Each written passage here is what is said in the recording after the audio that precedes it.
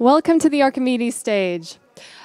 So we have a special announcement. We now have John Maddog Hall, and he'll be speaking about the history of computers and how things came about. So big round of applause for John Maddog Hall. Thank you very much. Thank you very much.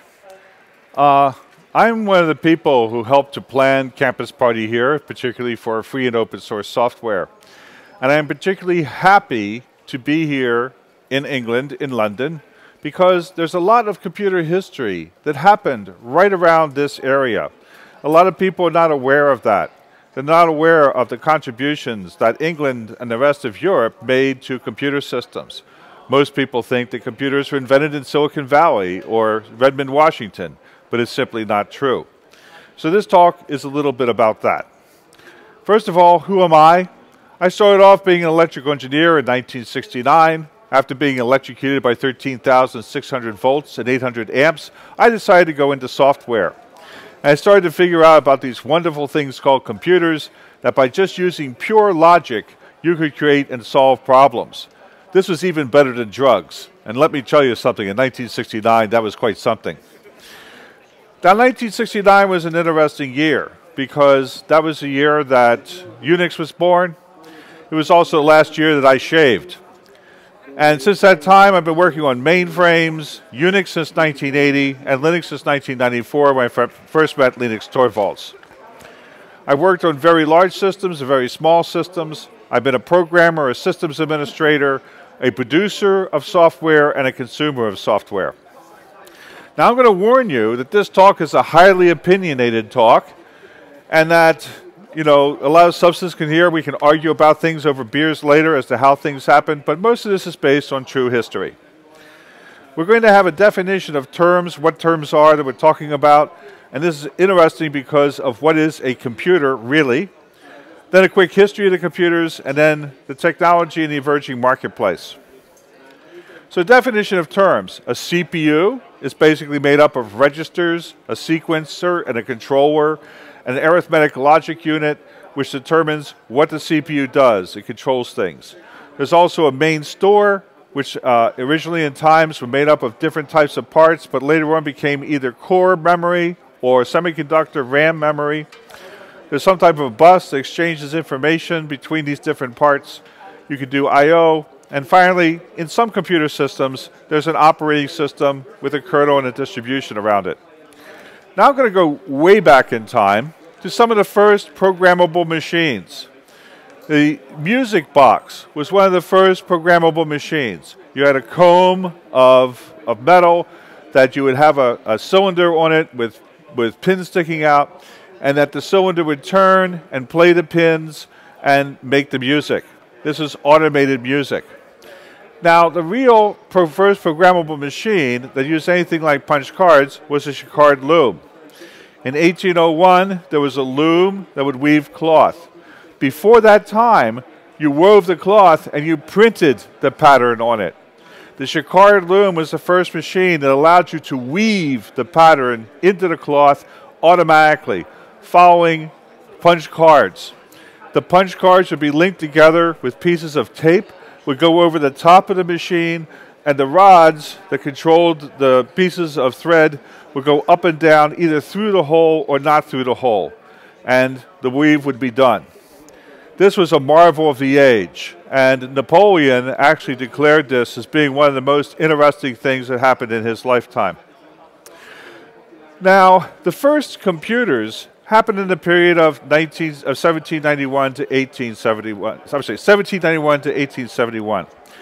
There was a man named Charles Babbage, and you have to go back in time to understand this, because just before this, a man named James Watt, here in England, developed something known as the steam engine. This was the first time that you could have power, motive power, to allow things to be manufactured, to allow the looms to be made, that you didn't have to have the loom right beside some motive force like water, a water wheel of some type. The steam engine allowed people to have manufacturing plants anywhere you wanted to put it.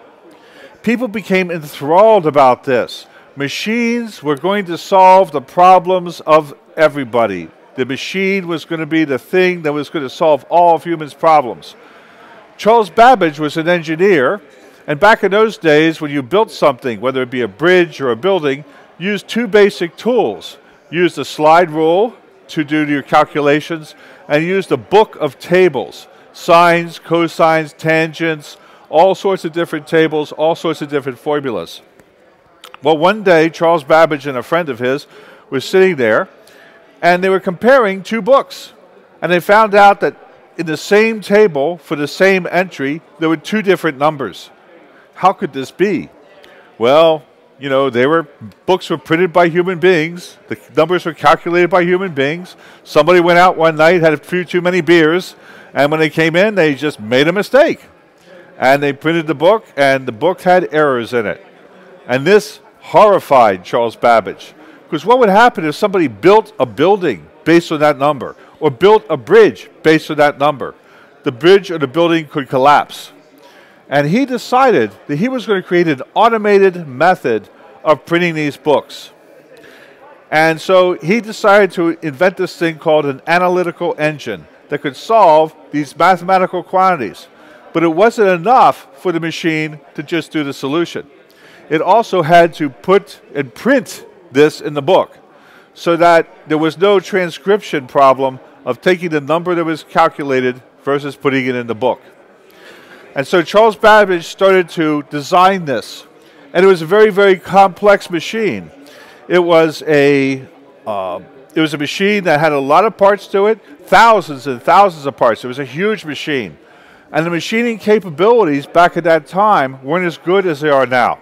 They didn't have a lot of the materials that we had. And Charles Babbage had to collect a lot of money from investors, from the government, to try and make this machine happen. And he was halfway through designing it when all of a sudden he had this other bright idea. By using a trick of mathematics called the difference engine, he could actually make the same engine do the same calculations, but with 1/3 of the parts. So he started over again, and he started to create this machine. He got halfway through that, and his machinist decided, hey, I'm giving up on this.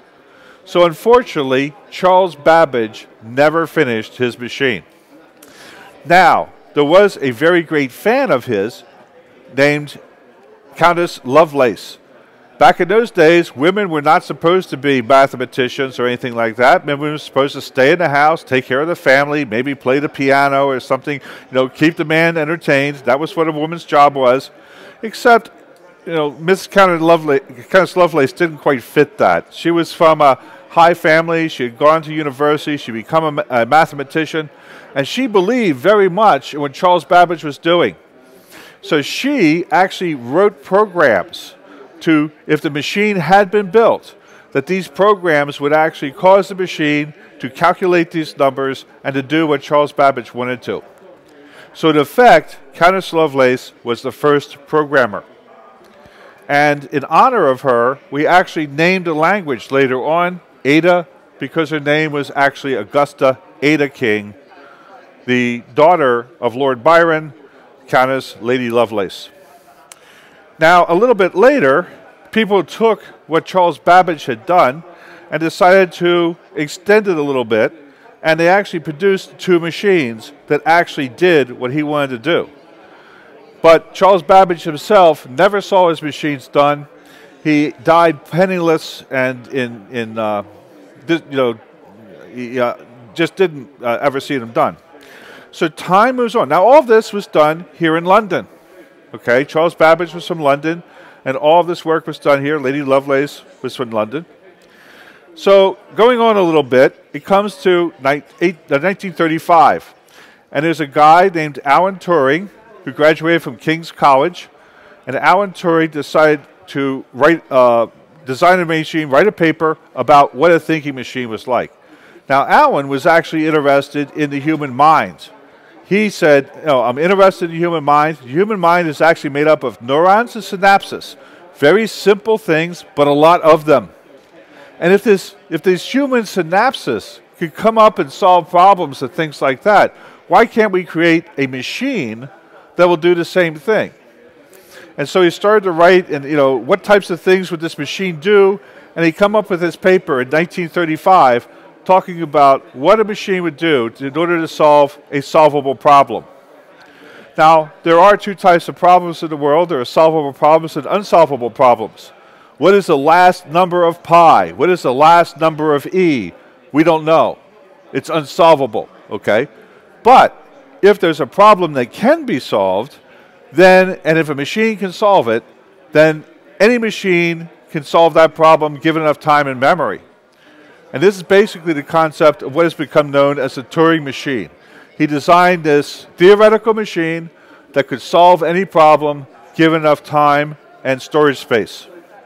And people started to look at this and said, yeah, we think that we can actually start to design these machines. Now, this machine, as I said, was hypothetical. He had a linear tape going through that was made up of cells containing symbols, and at each step, the symbol was either written or read, and a representation printed, and the machine would move one square to the left or right as it went along, and there was a change to have a new configuration. But all the mathematical operations could be composed with this machine. Now, at the same time, there's a guy named Konrad Zuse in Germany who is working to create another type of automatic calculating machine. He called it the Zuse 1. This was 1936. And he built the first freely programmable computer. Now, when I say computer, this is a thing, it can't store its own memory. It's controlled by some type of a tape or some type of input like that. But it was unfortunately very unreliable. And Konrad Zuse kept trying to design more and more of these Zuse machines to make them more and more reliable over time. Claude Shannon in 1937 decided to create an array of relays and switching circuits and tried to build on what has been done by Alan Turing and other people. And again, all of these things are being done in Europe, okay, in England and Europe. Oops, there we go.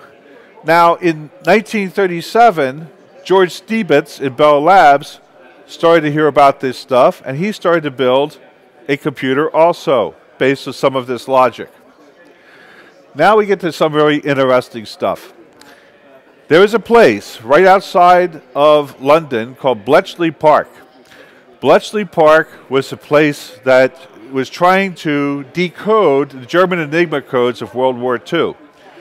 Germany was taking messages and encoding them using something known as the Enigma machine.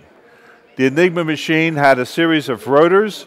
The rotors were wired up. You would have a set of 7 rotors, any 3 of which were used at one time.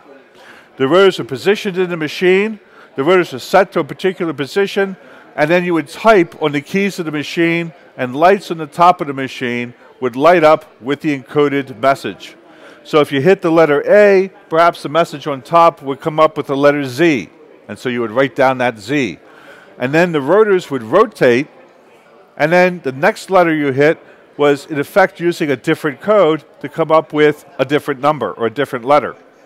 And it was a very, very simple machine to use. It was very, very effective.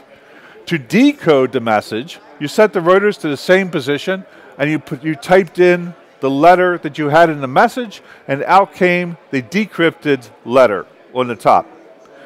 So like I said, very, very simple to use. It relied on the fact that you had this code book that told you on a particular day what position to put the rotors in and how to set up the machine with the right rotors, and then you could start sending and receiving your messages.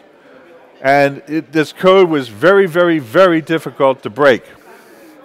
However, there were some mathematicians over in Poland who had captured one of these machines, analyzed the machine, and started to figure out how you could break this encrypted code. They had actually built a simple machine that could do the decrypting. But by this time, Hitler was coming closer and closer to Poland, and they were afraid that he was going to capture them, find out what they were doing, and then the Germans would change the machine and ruin all of their work. So he took the machine to Great Britain, and Great Britain looked at it and said, okay, we're going to finish your work.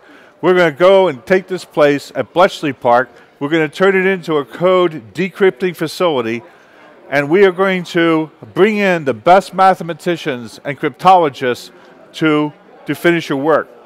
And Alan Turing was one of them. Alan Turing created, designed what has become known as a bomba. It actually is a model of the Polish machine, except it could start to decrypt the messages in parallel. Instead of just using one bomba to decrypt a message, it would actually break up the message and start to do multiple paths through this decryption.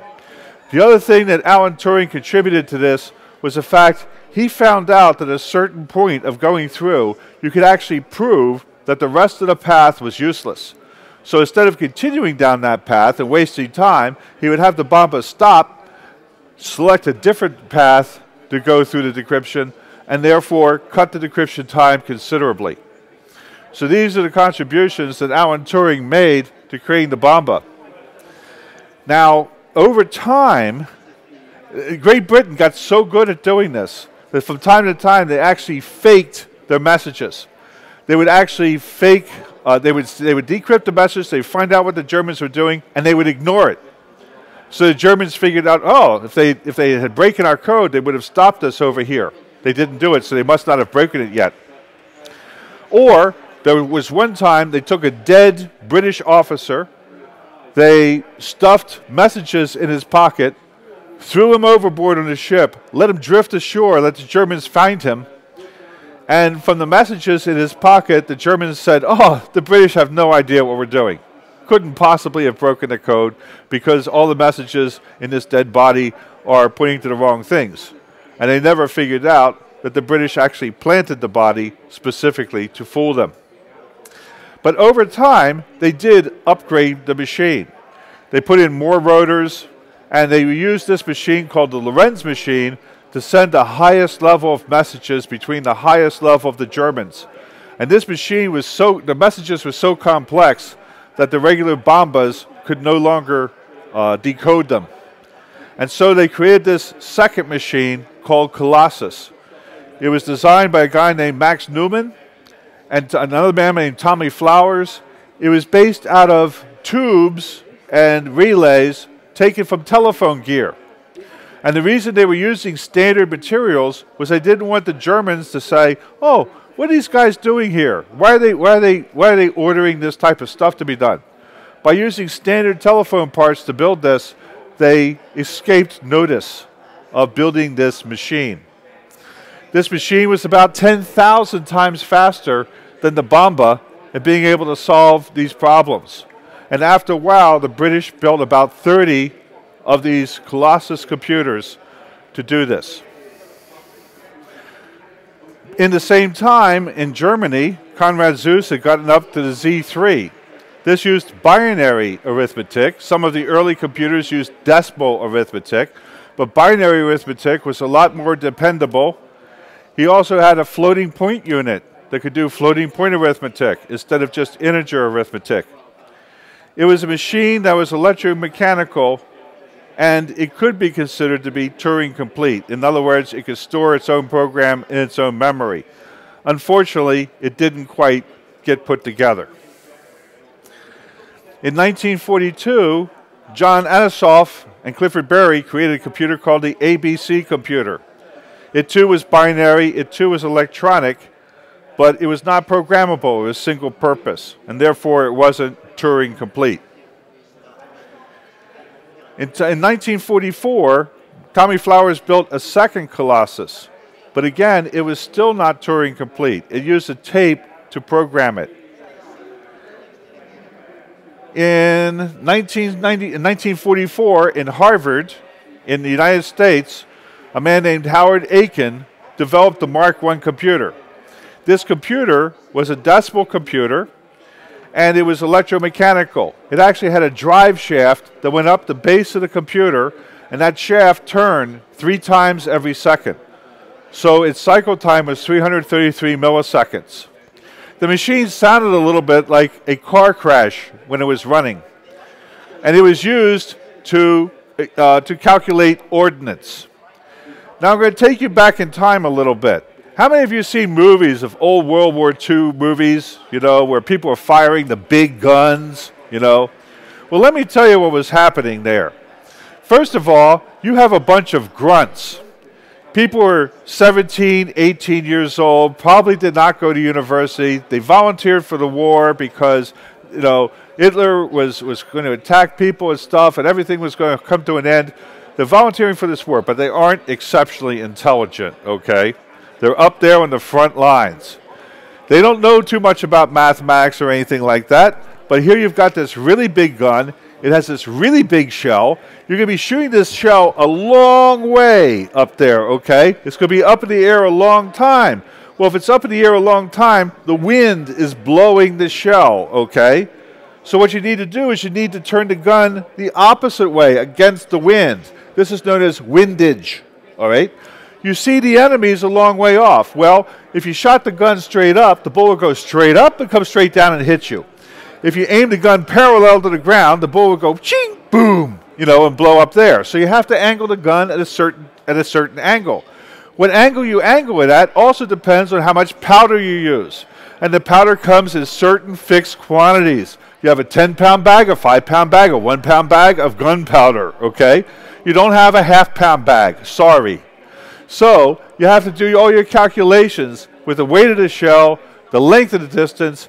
Where is the enemy? Is the enemy above you or below you? What is the wind? All this type of stuff. And you're the grunt. So you have this thing called a field telephone. I'm sure you've seen them in the movies. This person's sitting there with the field telephone calling something.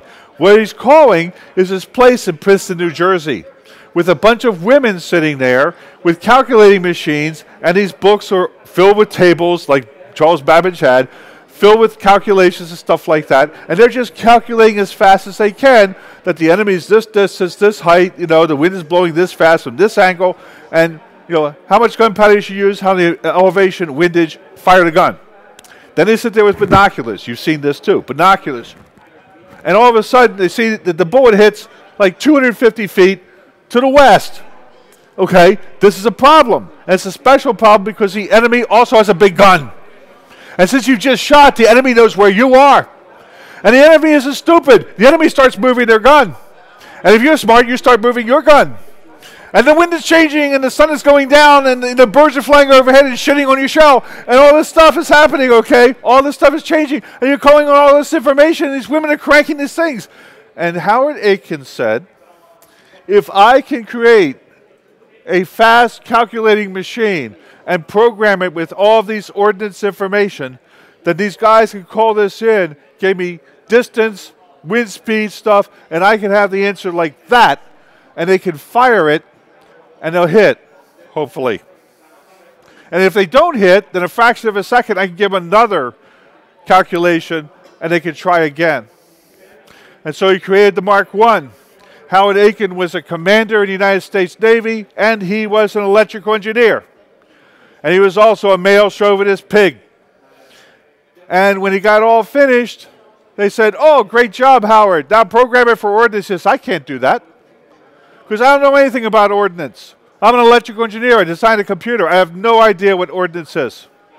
So they sent down to Princeton, New Jersey, and they brought up one of these people. And they said, could you program this computer with ordnance? And this person's name was Grace Murray Hopper. And Grace Murray Hopper, when Howard Aiken heard that Grace Murray Hopper was coming up, he said, I don't want a woman on my team.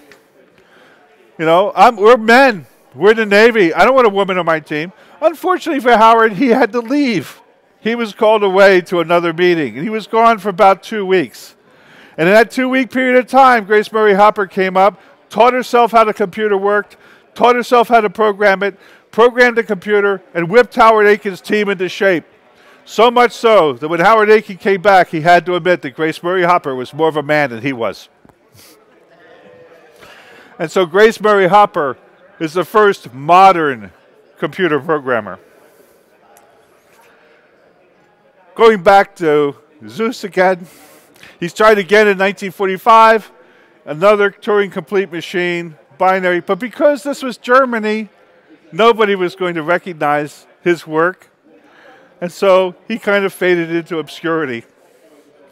In 1946, the ENIAC was created at the University of Pennsylvania in Philadelphia. In 1969, when I was a university student, I was taught that the ENIAC was the first electronic digital computer. Why? Because at the end of World War II, Winston Churchill declared that all of the Colossus machines be destroyed, all of the bomber machines be destroyed. He was afraid that if World War II started up again, and if the Germans knew that they had broken the Enigma code, that the Germans would have made a code that was unbreakable. And because he didn't want to take that chance, he swore every single one of the 30,000 people who worked on that project to secrecy forever. Well, forever lasted until 1970, when the war information was declassified. And in 1970, people started to find out about Bletchley Park and the work that was done there. And one of the great stories about Bletchley Park was when they opened it up and people started to come there, there was this old couple, man and woman, had been married ever since the end of World War II. And they were standing there looking at the park, and the guy says, "Yeah, that's where I used to work, right over there." And she said, "Oh, really? Well, that's where I used to work, right over there." They've been married for over 25 years and had never once mentioned to each other what they had done during the war. So, there were other machines, electromechanical machines, but they were not either stored program, nor were they electronic, and things went on. Now, in June of 1948, in Manchester, England, Alan Turing wanted to create a small-scale, Turing-complete computer system called Baby. And they wanted to store the data in a cathode ray tube memory. So in the cathode ray tube, what you did was you could write with a beam, and the phosphorus would start to glow, and you go back and read it again with the glass if the phosphorus was glowing. So the scan rate was going across. It was kind of a serial direct access memory, okay?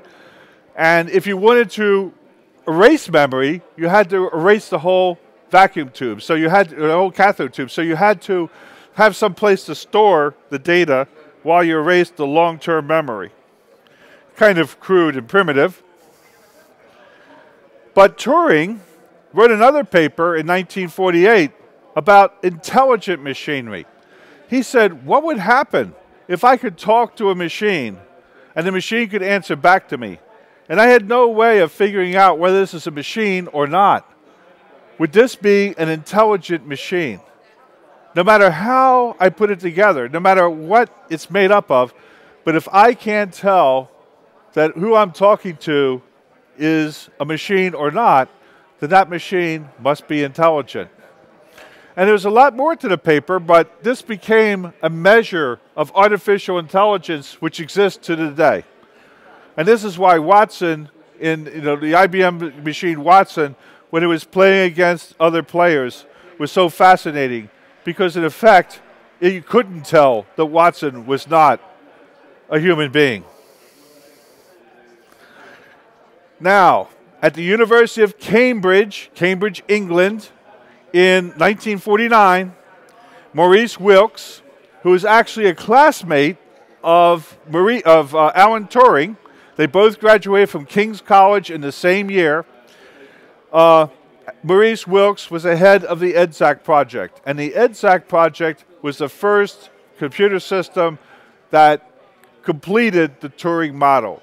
It did stored program, it did all the calculations necessary to complete the Turing model, and it used mercury tubes to store the data.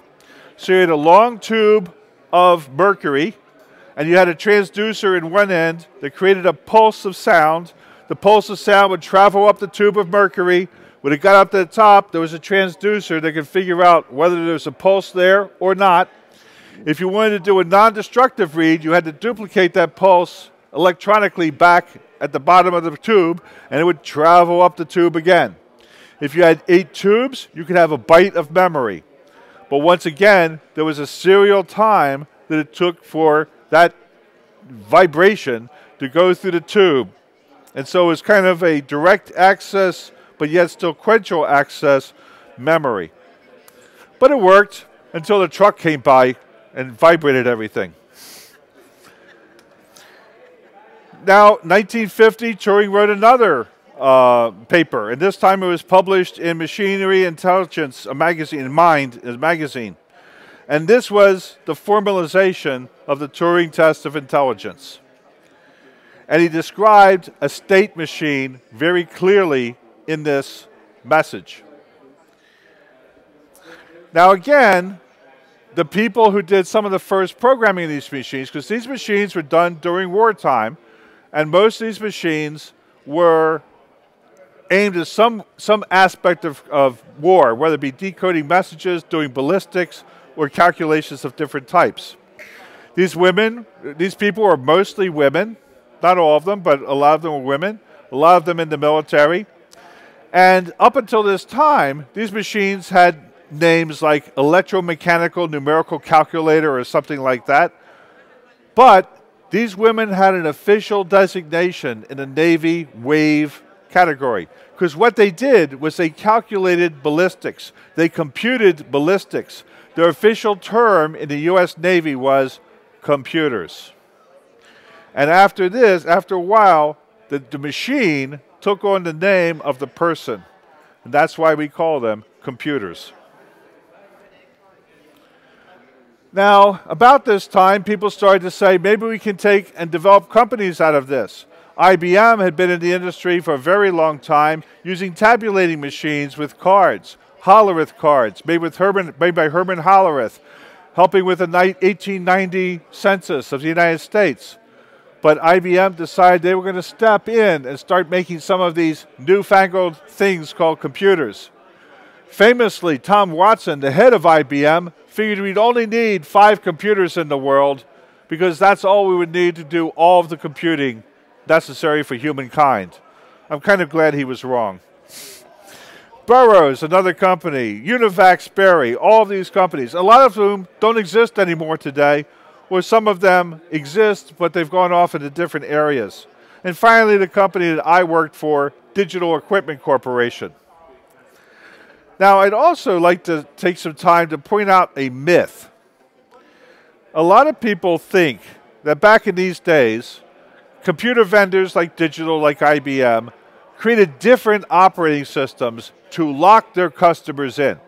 That you would write your program for the operating system, and we would make our operating system different from a competitor's operating system, so that you would be forced to use our computer. Believe me, folks, I was there. That conversation never came up. Because you've got to remember that these computer systems typically had memories of 4,000 12-bit words of memory. The first computer I ever worked on had only 4,000 16-bit words of memory. There wasn't any room for an operating system, okay? I wrote my program, and I linked the device drivers into my program, and I booted my program to run inside the machine. And one program at a time ran inside that machine, okay? In that time frame, IBM mainframes would have 1/4 of a megabyte of memory. And the operating systems there were very simple. And we created operating systems to allow our customers to use the machine more efficiently. That's why we had it. So at one time, we created a machine called the PDP-11. It had a 65K address space. It was a mini computer. We had 11 different operating systems on that machine. One operating system was RT11. It did real-time work. Another operating system was RSX11. It did soft real-time and time-sharing work. Another system was RSTS, a time-sharing system used for education. Its main programming language was BASIC+. We had Unix systems, 2 or 3 different types of Unix systems, System 3, System 5, Berkeley on this. If we were trying to lock people, we had 11 different operating systems on the PDP-11 architecture. If we wanted to simply lock people in, we could have done it with 1. And we would have saved a lot of money than having the 11. But we were trying to create interfaces to allow people to run batch jobs or time sharing or real time and do it efficiently. This was also the time where there were no computer science degrees. If you were doing computer science, it's because you were a physicist, or because you were an electrical engineer, or because you were a weather forecaster, or because you were a chemist. You had a real job of doing that work, and you wrote programs to solve your own problems. I had a professor of mine in 1969 turn to me and say, "John, you're never going to ever make a living as a professional programmer." And I'm still trying to find out if he was right, okay? You know, it was only later on that the concept of professional programmer, somebody who wrote programs for somebody else, came about. And in 1969, I was a college student. I couldn't afford $100,000 for a compiler. And so I joined this organization called DECUS. And we'll hear more about DECUS in a couple minutes. Also in 1969, in New Jersey, there was a guy named Ken Thompson. Ken Thompson was a researcher. He was assigned to a project called Multics.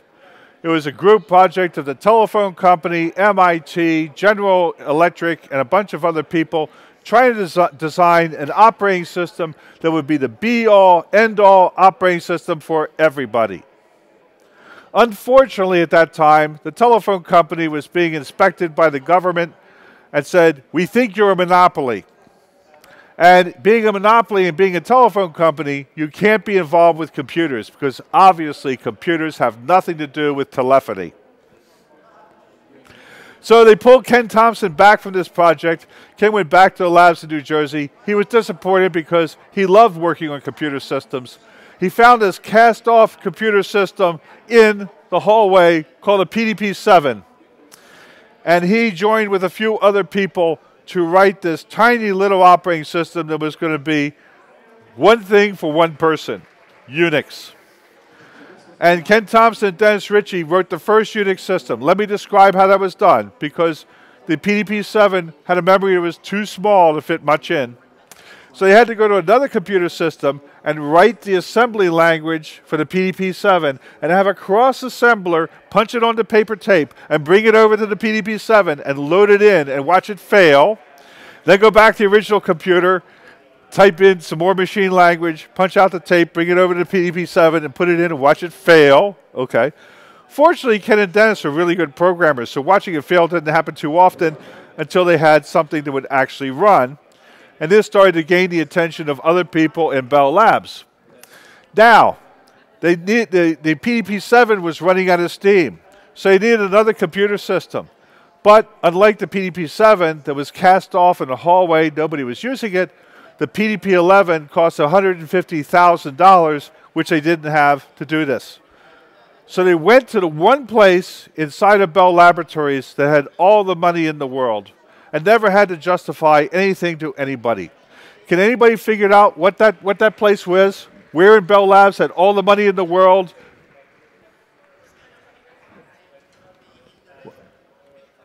What? Military? No. This is Bell Laboratories Research Division. Not banking, but you're getting close. No, the CEO didn't have any money. What? You're getting really, really close. The legal department. This is Bell Laboratories, and they were writing all these patents and stuff and filing these patents and stuff like that. This is how Bell Labs made a lot of money, was by developing things and then patenting it and licensing these patents out to people. And the patent department had money, okay? And Ken Thompson and Dennis Ritchie convinced the lawyers that they would write a computer system for them so they could type in their legal briefs and format them and print them out, and they would look beautiful. Now, I want to remind you that this is being done with not a full screen editor, not a line editor, but a dot editor, ED. It's also being done with NROF and TROF. Imagine a lawyer sitting there, typing in their legal briefs, formatting it with nroff and troff. No. That's why we developed some really intelligent people called legal secretaries. And they would actually do the formatting and stuff. It's also one of the reasons why Unix is so character-oriented with its pipes and filters. By the way, the person who invented pipes and filters was a man named Douglas McElroy. Dennis was the head of Bell Laboratories, the department that hired Ken Thompson and Dennis Ritchie. Doug is also credited with coming up with the concept of macros. So he's a very intelligent guy. They took their program that was written in assembly language for the PDP-7 and they rewrote it into assembly language for the PDP-11. So this is the second time they've written a kernel in assembly language. And then after that, Dennis says, this is too much work. I'm going to create this language called C, and we're going to rewrite the kernel in that. So they rewrote the kernel again in C. And they said, thank God we're finished with that. No, it didn't help them because then they were moving from the PDP-11 to an Interdata 832, and they found out that there was huge architectural differences. So they rewrote the kernel again by separating the device-independent parts of the kernel from the device-dependent parts of the kernel. And the more different places they pointed it, the better and better they got at separating the parts of the kernel that were device-independent, like scheduling, memory management, things like that, from the parts that were device-dependent, bus structure, I/O, types of things like that. And they kept doing this and doing this. Also in 1969, the ARPANET was created. The thing which we now call the Internet, the ARPANET was created, but nobody believed at that time we would have all these computer systems tied together, multi-billions of them. That's why the address space for the ARPANET was only 15 bits. Because we figured, just like Tom Watson said, we only need 5 computers in the world, ARPANET says, hey, we only need to hook together about 1,024 systems. Wrong. Also in 1969, I was a university student. I started to tell you about that. And the cost of software was really high. There was no shrink-wrap software. There were no computer stores. If there had been a computer store, you need an 18-wheel tractor-trailer truck to haul your computer home. You need 3-phase electrical power to plug your computer in. You need a 20-ton air conditioner to cool it off.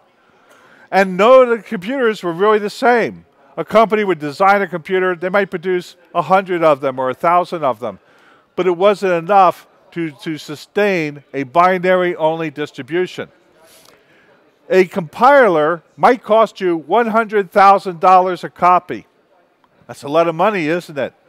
But if your computer system costs you $2.5 million, and this compiler is going to make your programs run 10% faster, that's like saving $250,000. So a $100,000 compiler is a good deal. And when you ordered the compiler, the magnetic tape showed up with the compiler on it, with the source code of the compiler on it. But you also got an engineer. And he spent about a week there getting his compiler to work on your computer system and feed data in, programs in, and watch the output come out and say, yep, it's working properly, and then he would leave. That's how we did software back in those days. But I was a computer. I was a student. I could afford $100,000 for a computer. So I joined this organization called DECUS, the Digital Equipment Corporation User Society. There was another one for IBM called Share. There's another one for Novell called Brainstorm. But they all made up of the same type of people, end users, who were trying to write software to do their own job. And after they got the software written, they said, what am I going to do with it? Am I going to sell it? Well, let me tell you something. Selling software is hard work. People expect documentation. People expect you're going to be fixing bugs. People expect you're going to be able to advertise it, distribute it, things like that. There's all this stuff. And these people were not in the business of writing software. They were physicists and chemists. So they took their software and they contributed it to the DECUS library. Now, I was a student. I had to pay $15 for the paper catalog of all these programs. And then when I got the paper catalog, I looked into it, the text editor was $5. Now, $5 doesn't sound like much today, but $5 back in 1969 would buy you 10 pitchers of beer. You know, and I had a choice, text editor or 10 pitchers of beer. I think you can see what direction I would go. But this was free software. As a matter of fact, software copyrights didn't apply to software at that time. Software copyrights didn't apply to software until about 1986. Nor did patents. You couldn't patent software. So I would go to the school store. I would buy new paper tape. I would stick it through my ASR 33 teletype. There it is right there. There's the paper tape reader punch. And I would make copies of my text editor. And I would sell it to my roommates for $1 a copy. And by the time I sold 10 copies, I not only had paid for the text editor, paid for the new tape, but I had my 10 pitchers of beer. This is the service of creating software. Now, an assembler was $15. That was a real moneymaker for me. And this is, you know, these people wrote the software and contributed it to DECUS for the same reason that people write free software today. These people would go to DECUS or people would contact them and say, hey, great piece of software. I made some changes to it. Would you like the changes? Sure. And now you had 2 people working on your software. You would go to a DECUS meeting and somebody would walk up to you and say, great piece of software. Let me buy you a beer. Or let me buy you dinner. Or would you like a job? And these are all the reasons why people write free software today. So you see, free software is not something new. It's not something that happened because of Richard Stallman. We'll get to Richard in a moment. The PDB-11 had these textual-based commands, sort, awk, grad, sep. It's all because those lawyers still were trying to do the legal briefs. And the Unix escaped. It went to universities, large government laboratories, stuff like that. And then finally, commercial companies like Digital Equipment Corporation, Sun, started to make binary-only copies of Unix. Why binary-only copies? Because AT&T licensed the source code of Unix for $160,000 per machine. And you had to give them the serial number of the computer system you're putting it on. And people say, well, wait a minute, Unix is free, right? No, it wasn't. They licensed it freely to universities. A university could get a site-wide license for $350 and put it on as many machines as they wanted to. But those were research universities. Columbia, Berkeley, MIT, those type of universities. I belonged to Hartford State Technical College. When I wanted to get a copy of Unix, they told me it's $160,000 per copy. And so these companies who wanted to distribute Unix, they said, if we distribute binaries, only copies, can we get it at much lower cost? And AT&T said, sure. And so that's the reason they were creating the binary-only copies, and yes, to protect their investment, their intellectual property. But it was mostly to get around the AT&T licensing. Because we had other ways of protecting intellectual property. We did contracts, contract law, things like that. And that was perfectly good for protecting the intellectual property. Now, Unix had lots of features, very new to various systems, but they were gathering these features from all over, putting them in. Time sharing, multiprocessing. There were other systems starting to come out, little computer systems like the Atari, the Kim-1, Commodore.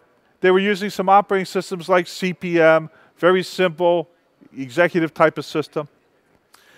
CPM was for the MIPS Altair machine.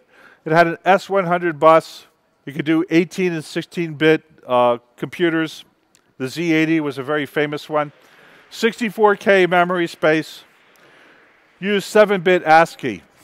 What's great about 7-bit ASCII? You really can only do English with it. Any other language like German or Spanish or anything like that, you really need 8-bit ASCII. And so, I can remember engineers in the United States not even understanding the problem because they only knew English and they never tried to write any type of foreign language with that.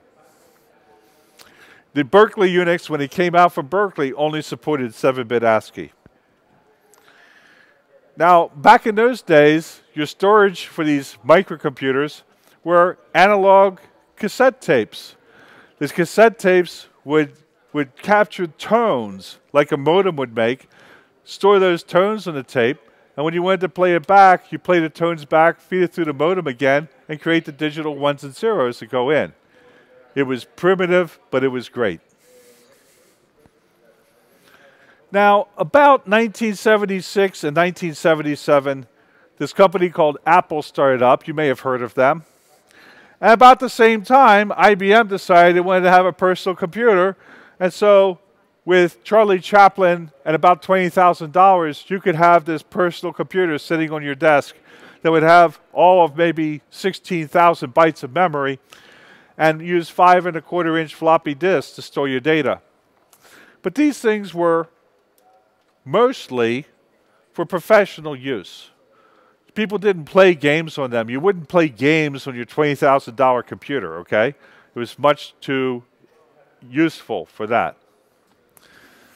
And about the same time, people said, hey, the software is just too expensive. But maybe if we can mass produce the hardware, we can also mass produce the software. And I remember going into the first computer store. There was Apple IIs, there was IBM PCs, and there were 3 boxes of software on the shelf. Now, you didn't need the operating system. That came with the system. But if you wanted a text editor, it was WordStar. If you wanted a spreadsheet, it was SuperCalc.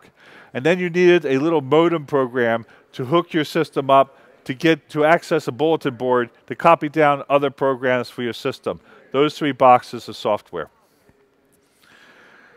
In 1981, Sun Microsystems and Digital were starting to bring out some of theirs, and IBM and Hewlett-Packard starting to bring out these Unix systems. And there were basically 2 flavors, AT&T Unix, the right one from AT&T, and BSD Unix. Now, AT&T Unix didn't have really good networking. It was a swapping type of operating system. It used dial-up store and forward systems called UUCP, Unix to Unix copy, to do its networking. Berkeley Unix was definitely the superior Unix system of the time. So a lot of people bought their license from AT&T, but got their software from the University of California, Berkeley. In 1984, there was a college student at MIT who was used to getting the software for Unix in source code for him. He liked looking at Unix. He liked seeing how it worked. He liked being able to write little device drivers and things. And now he was getting binary-only code. And this infuriated him. So Richard Stallman started the project which became known as GNU, for GNU is not Unix. It was a project that was going to create a complete operating system available in source code form. He started off with something called Emacs. Now this was actually a brilliant thing, because if he had started trying to write the kernel, he would have ended up finished writing the kernel, but he would have nothing to run on the kernel. It would be useless. Instead, he started writing programs that were portable across a wide variety of different systems. And the first one was a sophisticated text editor called Emacs.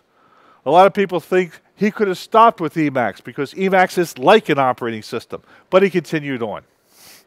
He created things like suites of compilers, C compiler, Fortran, Pascal, the GNU compiler suite. He created utilities. He created lots and lots of stuff.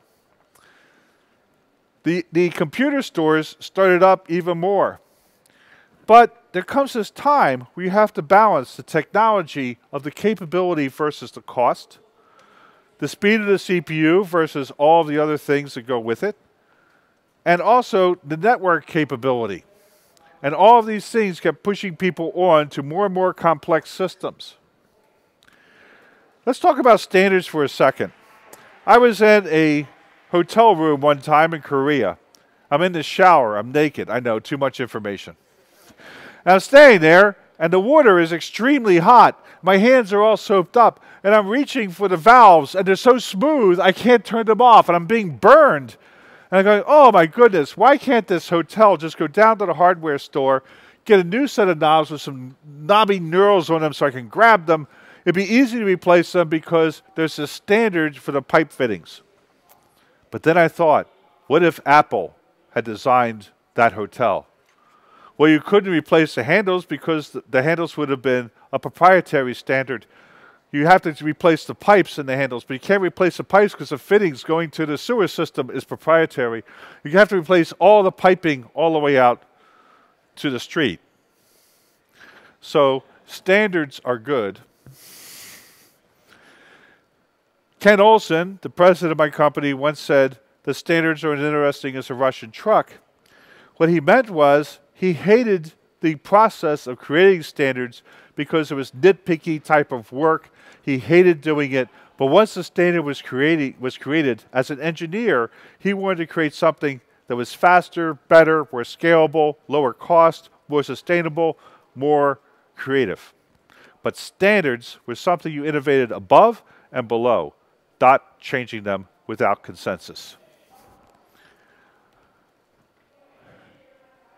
16% of all computing is the scientific and engineering computing. 84% of all computing is commercial. 500% of all computing is commercial software, consumer software. Standards, the best technology doesn't always win. If you remember Sony Betamax, it was better.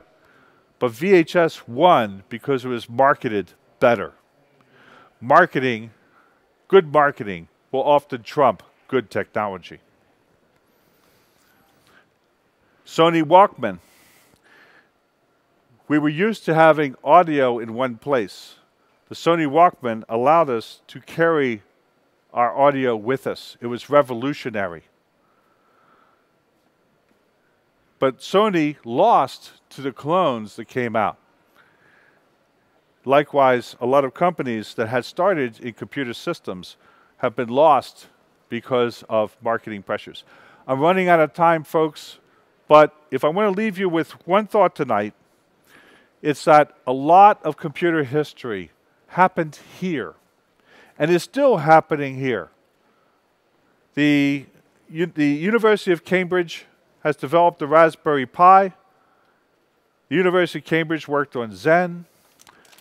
ARM is located here in London or in Cambridge. There's a lot of stuff that's happening here. And I know that there's a lot of effort of people saying, what can we do to make Europe and England centers of technology again? My feeling is it never stopped. And all you have to do is look around. Take pride in what you've done and what you are doing and what you will do. Thank you very much.